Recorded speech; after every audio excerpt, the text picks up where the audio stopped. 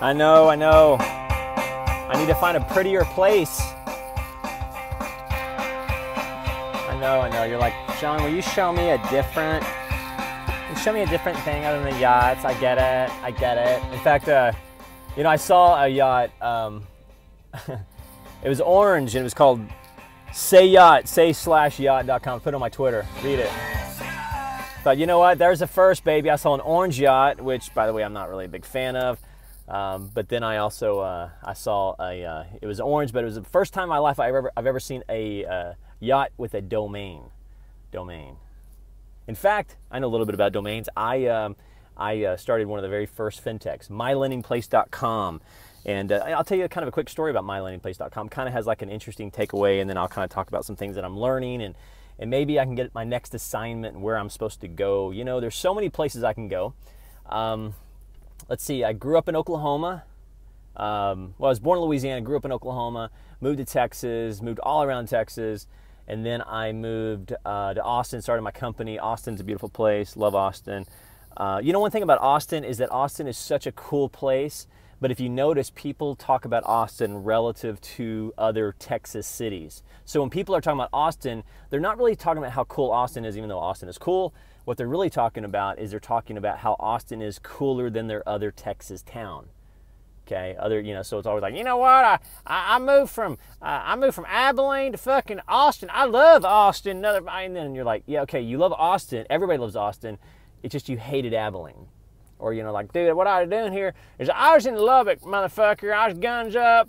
And then what I decided to do is I went, instead of going to Raider, I went fucking to Texas. I love Texas. You know, that's kind of, so here's the thing. If you love Austin, go to another place outside of Austin, like go to San Fran. And anyway, so this, you know, compare, if you live in Texas, compare, use a different barometer city. You know, use a, I don't know, San Fran, use Portland, you know, go there. In fact, you got to get out of Texas, man. You got to get out of Texas. If there's anything I could really recommend to somebody, it's to get out of Texas. In fact, you know, I'm always kind of having a hard time defining this YouTube channel. Is it a travelogue? Is it just me rambling about my spiritual blah, blah? Is it about me promoting small businesses? Is this about me talking about my story with the MRA? It's just so art. And, you know, and maybe I'm just supposed to, you know, play some music, you know? Maybe I'm just like that. Maybe all I'm supposed to do is bring some good independent music. Or, you know, sometimes I get to ranting. I want to talk about shit that, you know what? I'm like, dude, let me talk about some shit. Talk about some shit. You know, then I have a business idea. You know, I think, you know, that, you know, you'll kind of run into something. Like I love boutique hotels, for example. I love boutique. In fact, in Austin, San Jose in Austin, Texas is one of the coolest cities, or coolest hotels in the coolest city. So if you're going to go to Austin, go to the San Jose. It's where I like to go. Ask for the Johnny Cash room. In fact, if you really want to piss them off, and I'm trying to promote the business, but let me kind of give, ask for the Johnny Fibonacci discount of 10% for the Johnny Cash room. Anyway, any of the rooms at the San Jose, those are cool places.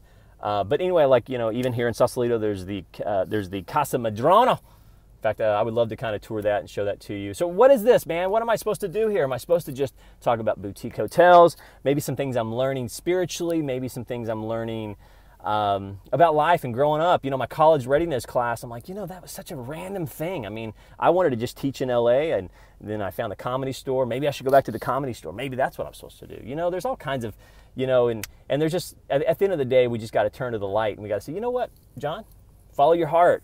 You know, Joseph Campbell says, follow your bliss. Follow your bliss. You know, the hero's journey. You know, the more that I kind of rock out to this stuff, the more I see that I think God's doing a hero's journey with me. You know, you kind of move forward and then you kind of go back. You got to go back and forgive something. Maybe I could just talk about sex and relationships and dating. Maybe I can talk about that, and, you know, and talk about, you know, what it's like to date, you know, post-divorce. Or maybe I could just be talk political shit about Trump. Maybe I could talk about Trump. He is. Remember, in fact, I stole this joke from Argus Hamilton. He's another Oklahoma guy. You know, so I give him credit for this joke. But he was talking about Donald Trump, and he says Donald Trump is proof that orange is the new black. Anyway, that's Argus Hamilton joke. In fact, Google him. In fact, he played a couple times at the Comedy Store. Saw Howie Mandel in real life. So I've met Jerry Seinfeld in real life, thanks to my sister Adrienne. In fact, I'll tell you that story. Maybe I could just talk about siblings.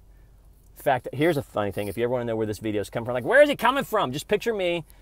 Grew up with my my stepdad. He said he was from Malaysia, but he was actually born from Pakistan. We didn't know he was from Pakistan until 9/11 happened, and he told his kids, he's like, don't tell them I'm from Pakistan. And they're like, I didn't think you were from Pakistan. So anyway, I grew up with a Malaysian stepdad. He used to beat the shit out of me. Oh, now it's making sense. Got some fucking trauma. Then I went to a Christian university, an Abilene Christian University. Always cash, nigga. You know, I thought, wouldn't it be funny if I did like a comedy, my first comedy bit in Abilene at that university, and I talked about all the things I wish I would have known when I was going to school there, but they wouldn't let me in because why? I'm divorced, and I use the word fuck. 728B, baby. That's funny to some people. Just beyond the azure blue. That's funny to some people. In fact, Google azure.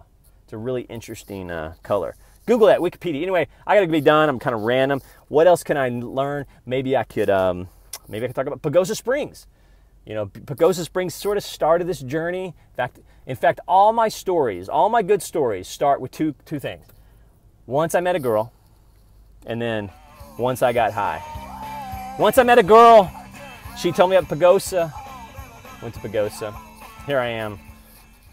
Pagosa. Then I went through all that shit in Texas. All my exes live in Texas. Then I thought I was going to live in Pagosa. Then I moved to beautiful Durango. Found Jesus in Durango. Literally. Oh my goodness, Durango. And then I kind of needed to move on. You know, I remember vividly, you know, I woke up with almost an audible voice where God just said, let Durango go. And I'm like, no, I love Durango. I love to ski. And then, you know, but it was like so real, you know, so real. And I knew he was right. And then a couple things confirmed that. And then moved to, I said, well, you know what? What's my favorite city in the world? San Fran. So I moved to Sausalito Bay. And then I got the teaching assignment at UCLA. And then I'm back here.